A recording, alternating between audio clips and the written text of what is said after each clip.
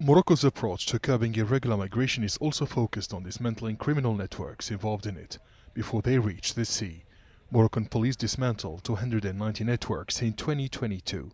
Security forces also foiled 117 other networks by the end of May 2023, bringing the total number of dismantled networks to 1,500 over the past 5 years. Morocco has recorded a huge increase in the number of irregular migrants from sub-Saharan Africa. This surge is met by a tireless effort by Morocco's Coast Guard to protect its maritime borders and beaches in cooperation with the European Union and Spain.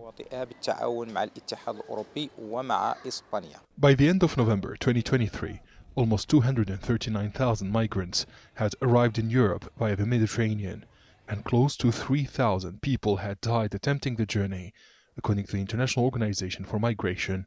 For this reason, many migrants discourage others from risking their lives. I do not advise anyone to risk their lives and drown in the sea, because when the migrants leave sub-Saharan Africa, the risks of dying in the Mediterranean is real. Too many people are dying while attempting to cross illegally. Those who stay at home or here in Morocco can work in any field. It's better than dying at sea. Andressa is an undocumented migrant from Cameroon. She arrived in Morocco 4 years ago. After failing to reach European shores, she decided to stay and live in the North African country. Unfortunately, I arrived here in Morocco through an illegal and irregular route.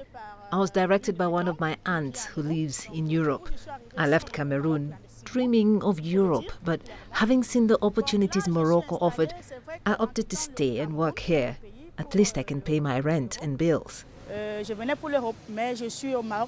Morocco's sea operations are not solely focused on interception, they also prioritize humanitarian aid. Authorities in the North African country rescued more than 90,000 irregular migrants in 2022. Morocco's Royal Navy also extracted over 12,000 migrants from dangerous conditions in the same period. Abdel Shawashi, CGTN.